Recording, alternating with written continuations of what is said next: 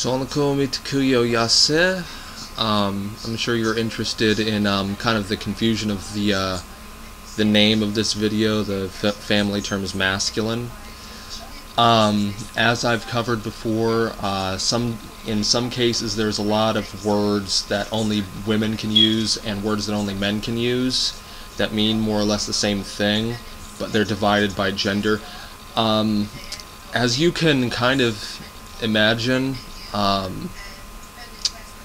with a military kind of society that Lakota had, in a lot of cases they're very, very well ordered and well structured interpersonally, including with this. Almost every single family term that I found has a feminine form and a masculine form, and I would suggest people watch both videos just so you can tell which ones are which, especially because they aren't always like that similar to their opposite gendered form. So anyway, I figured I'd just make it into two separate videos. So here we go. Okay, first off, these terms are completely interchangeable. They work both feminine or masculine. I'll do the exclusive ones at the end.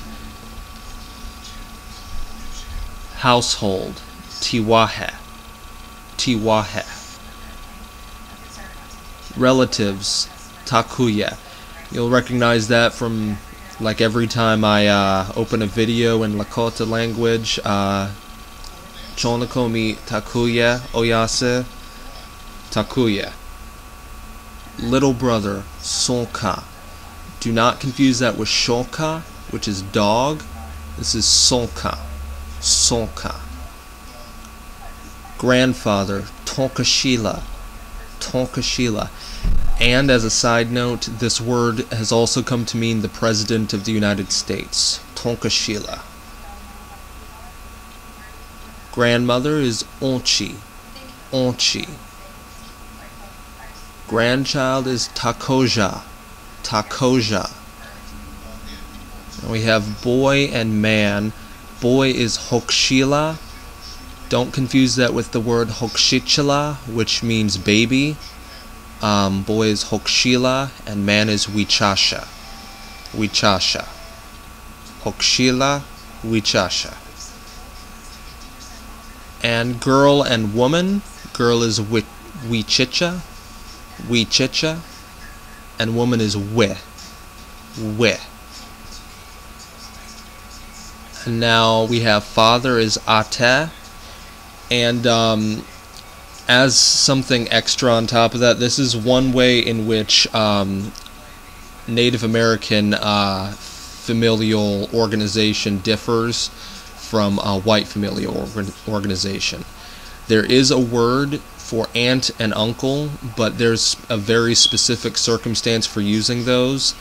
In this case, any blood-related brothers to your father are also ate. So you would only use the word for uncle to describe your mother's brothers or any uncles that you have who are married into the family. Okay, mother, ina, ina.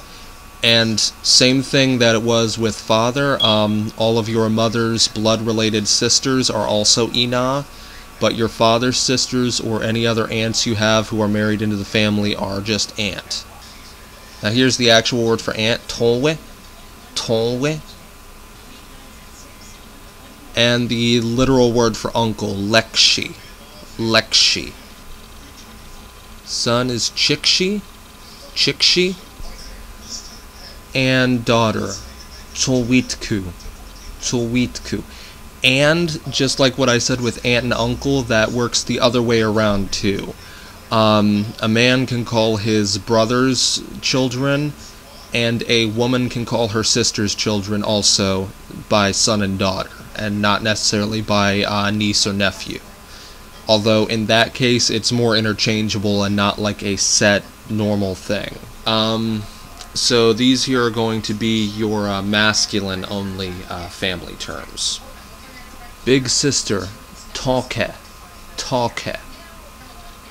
Little sister, tokshi, tokshi. Big brother, Chia, Chia.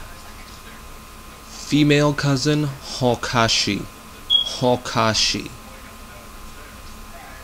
Male cousin, Tohoshi, Tohoshi. Niece, Tonja, Tonja.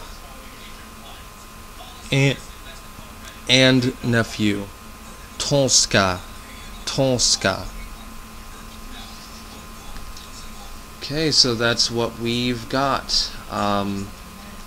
Maybe Lakhotaiapi, Heck Esh.